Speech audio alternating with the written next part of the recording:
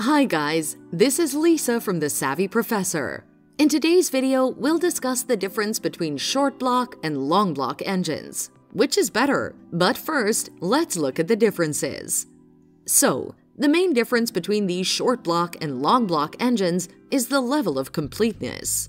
A short block engine typically only includes the engine block, crankshaft, connecting rods, and pistons, while a long block engine includes those components as well as cylinder heads, camshafts, valves, and other features.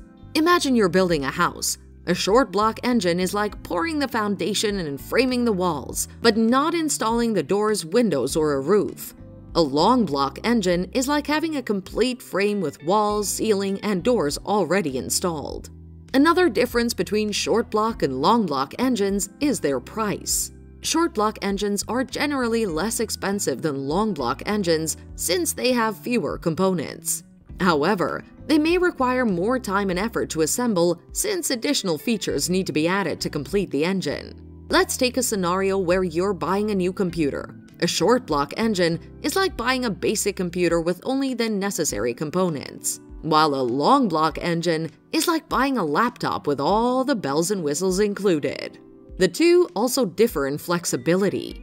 Since short block engines are more basic, they can be customized more easily than long block engines. Short block engines are also lighter and more compact, which makes them ideal for high-performance applications where weight and size are important considerations.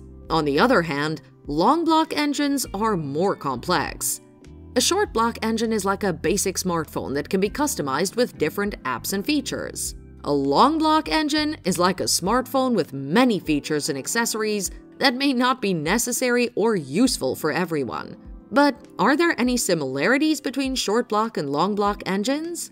Both short block and long block engines serve the same primary purpose, which is to provide power to a vehicle. They both use internal combustion to convert fuel into energy, which is then used to turn the wheels. They're also made up of the same basic components. To sum up, which is better, short block or long block engines?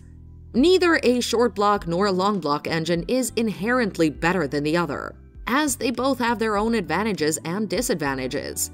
Short block engines are generally less expensive and can be customized more efficiently, which makes them a good choice for those on a budget or for those who want to build a custom engine from scratch.